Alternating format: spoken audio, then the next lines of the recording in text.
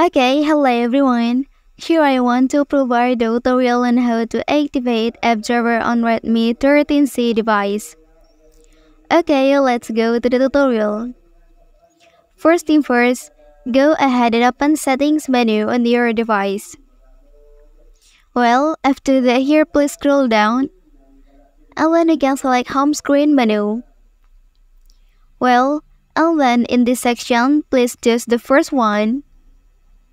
Okay, and then to activate app drawer on this device, we can simply tap on the second option here. Okay, and then app drawer on this device is successfully active.